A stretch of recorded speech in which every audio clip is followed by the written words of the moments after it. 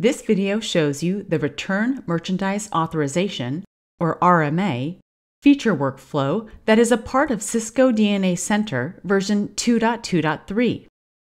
The RMA workflow is supported for Cisco routers, switches, and APs. Support for wireless LAN controllers, or WLCs, is planned. Note that this feature is only supported for instances of like-to-like replacement. For example, a faulty Cisco Catalyst 9300 switch can be replaced only with another Cisco Catalyst 9300 switch. The Cisco DNA Center RMA feature helps you to completely automate the process of replacing your faulty device, right from installing the image and licenses to copying the configurations from a faulty device to a new device. Now let's look at a demo to understand more about this feature. This is the Cisco DNA Center homepage.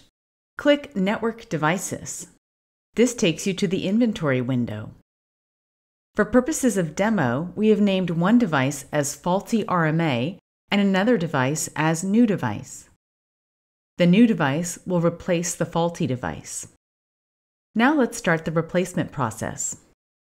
Check the checkbox adjacent to the faulty RMA device and navigate to Actions, and then to Device Replacement. Click Mark for Replacement. A dialog box is displayed. You are asked to change the focus view to Marked for Replacement in order to see the list of all the faulty devices. Information is also provided about configuring the DHCP server pool for onboarding Fabric devices. For more information, see the Cisco DNA Center 2.2.3 Release Notes document on cisco.com. Click Mark. Change the focus view to Marked for Replacement. Check the checkbox adjacent to the faulty device, that is, Faulty RMA. Now go to Actions and click Replace Device.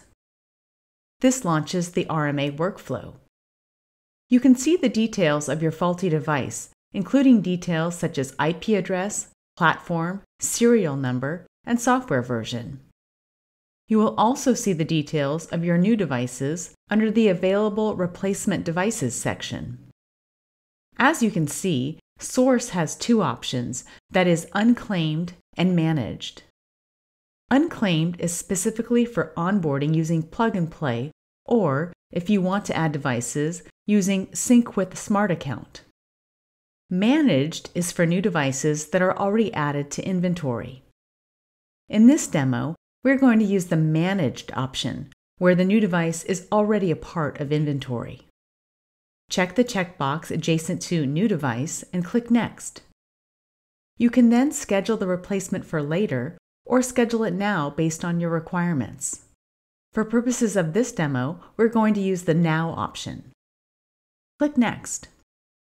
The summary of the entire RMA workflow is displayed, including the following details: faulty device details, replacement device details, schedule. Click Submit. If you want to monitor the status of the RMA workflow, click Monitor Replacement Status. Click Replacement History. Now, under Replace Status, click Replaced. The detailed replacement steps of the RMA workflow are displayed: distributing and activating the software image, deploying the licenses, provisioning VLANs, copying the startup configurations to the new device, updating ICE, deleting the faulty device from the inventory. This confirms that the faulty device is successfully replaced with a new device. Note that the Cisco DNA Center RMA workflow feature supports Fabric and non-Fabric devices, both with manual underlay and with LAN automated underlay. Thank you for watching this demo. We hope you now have a good understanding of the Cisco DNA Center RMA feature.